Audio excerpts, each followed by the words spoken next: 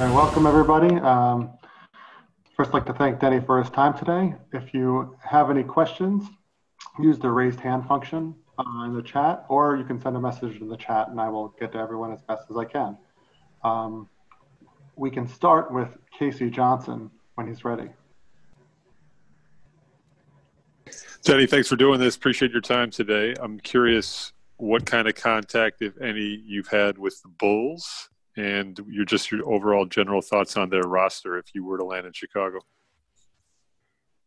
First of all, I think Chicago is a good team, good young team with a lot of potential. I don't really listen. If Chicago is interested, I'm down. I mean, I'm gonna work as hard as I can, and I'm gonna do the best as I can for the team to be successful and to win. So that's about it. Thank you. Rick Bunnell, when you're ready. Hey, Denny, how are you? The Hornets have made it really clear that they need more skill at the wing positions. I was curious how familiar you are with their situation, and also if you've had any interaction with them yet. I didn't have interaction with him yet. I don't really know what their situation, but if they're interested in a wing or a player and they think I'm the right guy, I will make sure that I'm gonna play as best as I can and help to close and help to get what they need and what are they missing in their team to be a good team and a good winning team. So, What positions do you think you fit well in at the NBA level? Honestly, I can play 1 through 4, but it's not about me. It's about what the team really needs, and what the coach really wanted me to play. I'll play and I'll do the best I can. I have some noise. If you can, if you can mute your mic just while questions are asked, that'd be great. Then if you're done answering, or you can keep going. Are you done with answering the question? And we can move on to the next one. Yeah, I'll answer the question. Okay, great. Ferdinand Rivera, when you're ready. Hey, Danny from Puerto Rico. How do you feel being compared to Luka Doncic, and have you communicated with the Warriors? How will you fit in with that team? First of all, I think what Luka did and what he's doing right now is great. I think he's a great player. We came from the same league basically, and I understand why people see familiar things. I just want to make it clear that he's a great player and he has his own path and skills, and I have my own path and skills. And I have my own abilities, the goods and the bads. And, I just want to be the best Deni Avdija I can be. And I just don't want to be compared to anybody. That's about it. About the Warriors, I didn't contact yet. But, listen, it's the NBA, and I'm excited for every team I'm going to talk to. It's a dream come true, and I'll be down to play wherever. What teams have shown interest in you? I don't really know. I'm not focusing on that. I'm just focusing on working for now and preparing for the next level and the next step of my career. And each team who's gonna draft me gonna get the best of me, and that's about it. Thank you. Next question's from Alder Almo. When you're ready. Hi, Denny. Thanks for doing this. Who's going? Yeah. Have you talked to the Knicks, and what do you think of the organization and the changes they've done in their roster? I just want to make it clear for everybody, I didn't contact any team yet. I mean, the Knicks are an NBA organization, a good young NBA organization, and I'm saying I don't really mind to join any team. I'm super excited to take my game to the next level, and I'm gonna work the hardest I can in any team. So that's about it. You're welcome. Next up is Alan Guillot. Hello, Deni. Was able to see you last summer at the U20 playing against France. I just wanted to ask you, you played FIBA, you played EuroLeague, you played domestic league even this summer 2020 with different roles in each of those teams. How those experiences can help you in your transition to the NBA, you think? I think those situations were great for me. I think I played with a lot of ex-NBA guys, a lot of very experienced players who've been in the NBA, who've been all around Europe. I mean, the EuroLeague is the second best league in the world. I'm glad I had the opportunity to play in this level and to have experience. Let's not forget all of those teams we did really good. So this year we were top 8 of the EuroLeague. Of course, with Israel, we won back-to-back gold medal under 20, and I had the opportunity to play in the biggest stages before the NBA. So I think it's really an advantage for me. Yeah, thank you very much. It was great seeing you there. Next up, when you're ready, Heitor Fassini. Heitor, are you there? Hi, Deni. Which current NBA player do you use as inspiration to develop your game? And which NBA player from the past do you use as inspiration?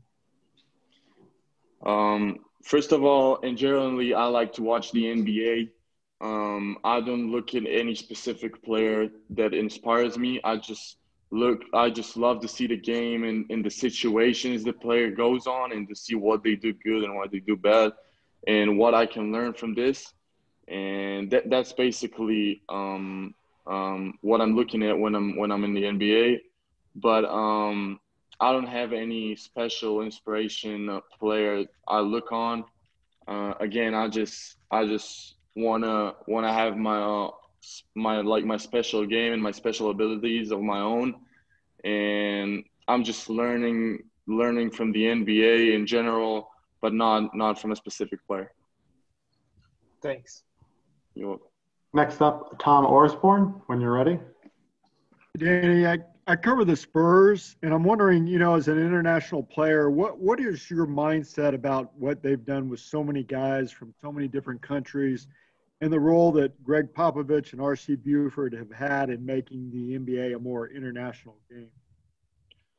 I think it's great. I think it's great that the NBA gives opportunities to all over the world players coming in, and it's really beautiful to see a lot of guys in a lot of different countries have a basketball mentality and basketball skill-wise. Everybody has their own skill set, and I think it's very important to have NBA as a global game, to have different kind of players.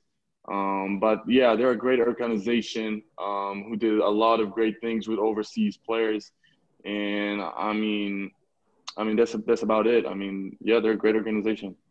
Have you heard from them yet? I don't hear it. What'd you say again? Have you heard from anyone with the Spurs yet? Have they interviewed you? No, didn't hear from you yet. How about defensively? Where do you think you are right now as a defender?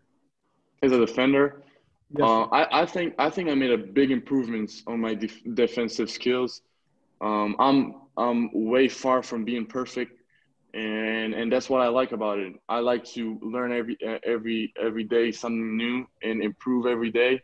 And I think I'm gonna work as hard as I can to make my game as good as anybody in the NBA. So I'm excited. I'm humble. I'm ready to work, and I just like to see myself improving. Thank you. Thank you. Thank you. If we could try to limit to one question. Ready to work, and I just like to see myself improving. Thank you.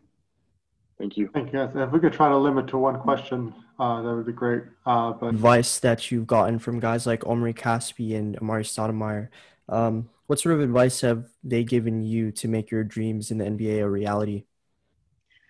I mean, they give me a lot of advices, but I'm a player who asks a lot of questions. So sometimes after games, they will like say, "Oh, Denny, like there's too many questions." But I mean, they really, really, really respect me and give me all the answers all the time. And I'm very interested of what was there, and I was very curious. So I asked a lot of questions, and for me to have those players who played a great career in the NBA have my back and say the things they have gone through in the NBA helped me a lot to understand what's going on. And I think it was a big advantage of me, and it's a lot to understand what's going on. And I think it was a big advantage of me, and it was great time spending with them. Thanks, Phil. Danny, I just want to ask you, what does it feel like to possibly become the highest drafted Jewish player in history? I mean, it's exciting. I mean, every time that you can make like history or any kind of good thing to represent the Jewish community in the state of Israel, I mean that's an honor for me. To have my Jewish community in Israel got my back, and I'm just gonna try to do the best I can to make everybody proud, and I mean that's exciting. Christos Saltos, when you're ready. Hello, Denny. Hello. Congratulations about your career with Maccabi in your next step on NBA. You collaborate with Coach Feropoulos, Yannis Feropoulos. Yes. How helped Yes. you to involve your game, and what advice give you about your next step? And also, how imagine yourself on NBA from 5 or 10 years from now? First of all, Coach Feropoulos helped me a lot. At the beginning, I didn't play a lot, but he always pushed me and always tried to, and he always believed in me to be a good player and a good fit for the team. So he was always positive about me. He always pushed me in practices and games. He tried to give me the right stage to do it. And I really glad I had that coach around me who gave me this confidence, and a lot of things I did is because of him. Yeah, so I really, really enjoyed the whole coaching staff in Maccabi this year was great. I'm really gonna miss him, but about like 5-10 years from now, I hope I'm gonna be the best Deni Avdija I can be. I hope I'm gonna max my potential and be a good NBA player. Francois Debian Philippe, when you're ready. Yeah, thank you. And thank you, Danny, for taking the time to talk to us. Of course. You or your public relation team just posted on Instagram that you love to watch your games as soon as you get home. Talking about that, what do you think are the biggest improvements you can do on your game arriving at the next level in the NBA? Sorry, that was my end. No worries. Oh, that's good. First of all, I love to watch film. I think I'm learning a lot from film, and I always watching my games. I'm making sure that one of the coaches cuts videos for me and let me see those mistakes. I mean, I have a lot of things to improve, and that's what I like about playing basketball and about myself. I like to see myself improving. I like to see myself not doing all the time great things, because I can improve them and I can be better in them, and I have time in the progress to improve. I'm working very hard and progress to improve. I'm working very hard and I'm trying to improve every aspect of my game because I'm basically really like to work on about any aspect of the game, and that's what I do. That's what I do. I work hard, and I hope to see myself improving. Thank you, Deni, and good luck. Thank you. Next up, Dwayne Rankin, when you're ready. Thank you. Appreciate that. I just wanted to ask, as far as, coming into the league, what do you feel like there's things you can bring to an NBA team right away? First of all, I'm going to bring what the team needs and wants me to bring. Bring energy. I think I'm a very positive person. I think I'm a good teammate, and other than that, all the things around that's gonna come through the years, and what the coach want me to do. But like the major things that I can bring is good chemistry, good chemistry. To have a good vibe around the team, and whatever comes after comes after. Has Amari told you anything? What has Amari told you about the Suns? Has he given you any word? Has he talked with you about them at all? Can you repeat that question? I didn't hear you quite good. I was saying, has Amari talked with you about the Phoenix Suns? Has he given you any kind of insight? Because obviously he was a major star there. Have you guys even talked Suns and your thoughts on the Suns? No, Amari didn't talk about specific teams. He just talked his experience through the NBA. Okay. Thank you, sir. You're welcome. Rob Schaefer, when you're ready. Hey, Deni. Thanks for giving us your time. We appreciate it.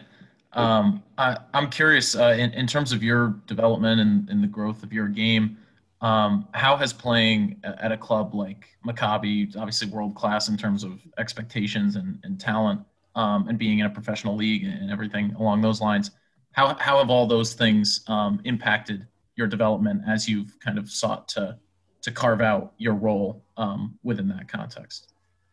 I think it developed me very much. I think I played with grown men who had some of them had a good NBA career. They played in a lot of places.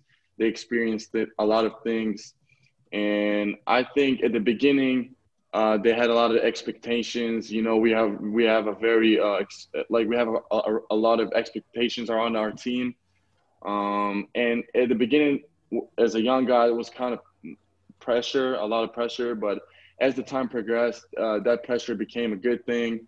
It helped me go into hardship situations that I can meet in the future. And I think it's a great advantage and a great thing. It happened to me. I'm very glad I was in that situation in this specific team. And for people unfamiliar with your game, you've talked about what you can bring from a chemistry standpoint. On the floor, what are kind of the strengths of your game, the things that you feel comfortable doing, and things that you need to work on maybe too as you jump to the NBA level? I don't really like to talk about my game. It's just me. I don't really like to talk about my game. I'm just trying to do what's best for the team in that specific moment, and just try to of your game, the things that I can meet in the future. And I think it's a great advantage and a great thing. It happened to me. I'm very glad I was in that situation in this specific team. And for people unfamiliar with your game, you've talked about what you can bring from a chemistry standpoint. On the floor, what are kind of the strengths of your game, the things that you feel comfortable doing, and things that you need to work on maybe too as you jump to the NBA level? I don't really like to talk about my game. It's just me. I don't really like to talk about my game. I'm just trying to do what's best for the team in that specific moment, and just try to win. At the end of the game, I like to win. I love to win. It's really hard for me to lose, and I'm gonna do whatever I can. I'll give my 100% every night to win, and I mean that's about it. I mean, I need to work on a lot of things and improve a lot of things, and I'm doing it, and I'm working very hard. But I don't really like to talk about my game. Gotcha. Well, thank you, and best of luck with everything. Thank you. Next question is from Jeff Garcia. Hello, Deni. How you doing? I'm good. How are you? Doing good. There's a photo of you floating out there on the internet when you were at the Basketball Without Borders program and you had a chance to meet Spurs Greg Popovich. If you can remember that far back, how was that meeting and what was it like to meet a guy who's helping pioneer foreign players come to the NBA? I think that's the first NBA coach I've seen in person. I remember it was like 3 years ago, 4 years ago. It was the first time I was on that kind of stage, so it was kind of exciting for me. I mean, Greg Popovich he's a great coach. He's been many years in the NBA, and yeah, that photo still sits there, and I look at it sometimes, getting some memories. So that's cool. That's a cool picture. Hopefully Phil doesn't bite my head off, but can you imagine playing for Popovich and that team? I mean, the Spurs are a great organization. I mean, wherever I go, I'm grateful and I'm blessed. But yeah, it will be funny for sure. All right, thank you. You're welcome. Jeroen Weitzman, when you're ready. Hey, Danny. You shot much better when you came back, at least the beginning, when you came back after the break. I was curious if there was anything specific you switched in your shot or changed that led to that. I want to talk about my shot.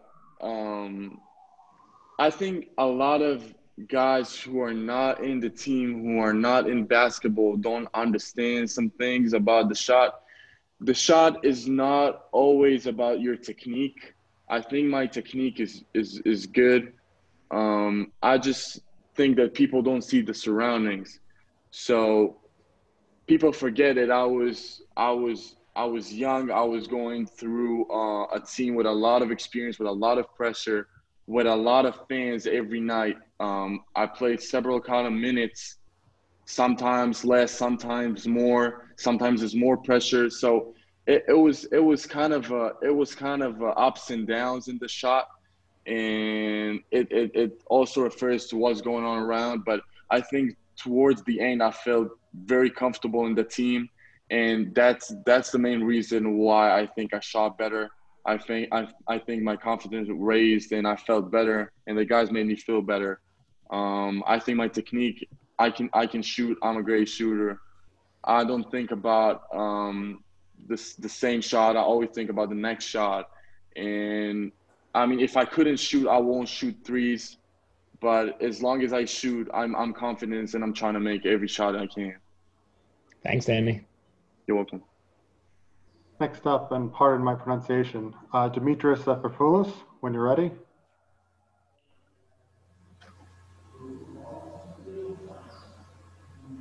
Dimitris, you there? Hello. Deni, hello. I came from Greece. Tell me something. It was difficult to make Coach Feropoulos trust you in order to give you the opportunity to grow as a player at such a young age.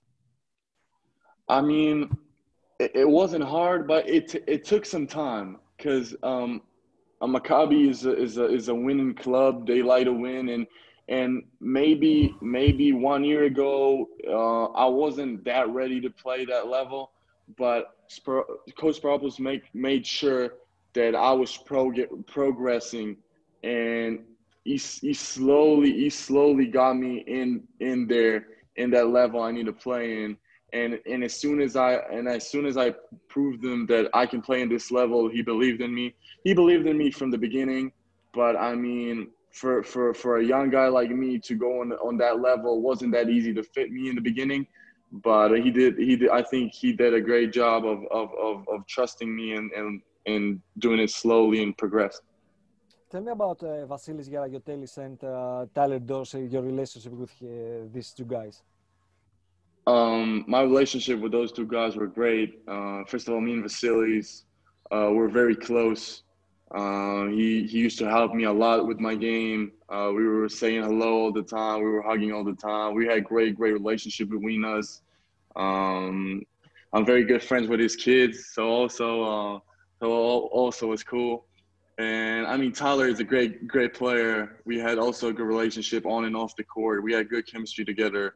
And, you know, he was in the NBA too. I asked him a lot of questions on the NBA. And that's about it. I mean, we had a great relationship with all the team this year. Danny, thank you very much. You're welcome. Keelan Olson, when you're ready. Hey, Deni. Dragan Bender had a very similar path to you, starting at Maccabi and then becoming a top 5 pick in the NBA. Hopefully the same for you, of course. Have you had any conversations with him? And if you have or if you haven't, just what you can take away from a guy who only a couple of years ago went from Maccabi to a top 5, top 10 pick? I didn't have any conversation with him yet. We had the same coached us, Veliko Perovic. He used to coach us from a young age. Bender is a great player. I think that he joined Maccabi. That's great for Maccabi, and I think he's going to do a lot of good things. I just wish him the best for his rest of his career, and that's about it.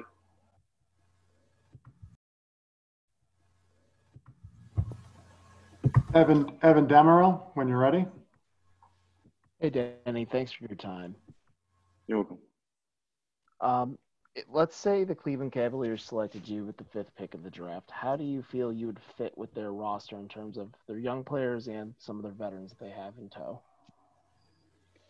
The Cleveland Cavaliers is a very good organization. A lot of young, good players in that roster. I'm saying I'm gonna adjust myself to any situation, to any organization that's gonna choose me and believe in me. I'm gonna give all I got. So yeah. Perfect. Thanks. You're welcome. Okay, the last handful. Richard Harris, when you're ready. Richard, are you there? I'm here. I'm sorry. I was just unmuting. Hey, Deni. You got the mic on. Yeah. How you doing? A lot of people have asked questions I was already going to ask, and one thing I would like to comment on is I think of all the prospects in this class, your diversity and versatility is impressive. There's nothing to me that you can't really do on the court. Having said that, the one curiosity I have, and I didn't intend to ask this, but like I said, everybody else stole my questions, is your three-point shooting percentage often doesn't match your foul shooting percentage. And as you mentioned, your shot, looks clean. It looks pure. Do you have any idea why you don't, break that 70% mark or maybe even a little higher that would match up with your three-point percentage? You truly saying some true things. I think it's a matter of time, and I think it's a matter of the head. I think I can shoot even above 70%. Right. I'm gonna get there. I'm gonna get there, and if it's gonna take me to stay until 12 at night after practice to make a 3,000 to get above that 70%, I'll do that. And I think I improved my free throws after the Corona too. And I'm gonna be humble and keep doing that until I get my goals. All right. Thank you very much, and good luck. Thank you. You're welcome. Next question is from Chris Fedor. Hey, Deni. Thanks for doing this, man. Appreciate it. Thank you. You've mentioned the conversations that you've had with a lot of the former NBA guys that you've played with. I'm curious what specifically they have said to you about how different the NBA is versus the Euro League. They said a lot of faster pace, maybe wider spacing. Mostly those things. They talked about like fast pace and wider spacing. A lot of traveling. The basic stuff. I don't remember everything, but because I asked a lot of questions, but those are the main things they talked about. Thank you. You're welcome. Moving on, and again, apologies for pronunciation, but Yas Kang, when you're ready. Hey, Deni. Looking forward to seeing you in the league next year. From a Warriors perspective, they're in a bit of a different mold, I would say, than some of the other teams with high picks and the fact that they're a championship contender. How would you think you would fit in with a roster like Steph Curry and Klay Thompson, Draymond Green there in the Bay Area? I think this team is a great team with a lot of great guys, a lot of good all-star players who I can learn from. I think it's a great experience. I mean, I'm excited wherever I go to be a championship contender. That's a great opportunity and great situation. But for me, I just want to be to develop myself to be at the best possible place for me. And that's about it. Perfect. Thank you. You're welcome. Juan Estevez, when you're ready. Hey, Danny. I'm curious. The finals are about to start tonight. Do you have any favorite for the series, and how do you see it playing out? I mean, it's gonna be interesting to see. There's a lot of good matchups between there. I mean, LeBron heading to his to another final, and we'll see how it goes. I mean, they're good matchup teams. They're very good competitors, both teams. Very good coaches with both teams. So I'm curious to see what's gonna happen. I don't know. We'll see what's gonna happen. Thank you. You're welcome. Danny's been very generous with his time, so just a couple of more. Ian Bagley, when you're ready. Danny, thank you for doing this. I know a couple of people had asked about your NBA teammates over there, just specific to Amari. Do you remember one thing that you asked him that you feel like you're going to be able to use in the NBA, and what was he like as a teammate? Let me think about one question I asked. I asked Amari about.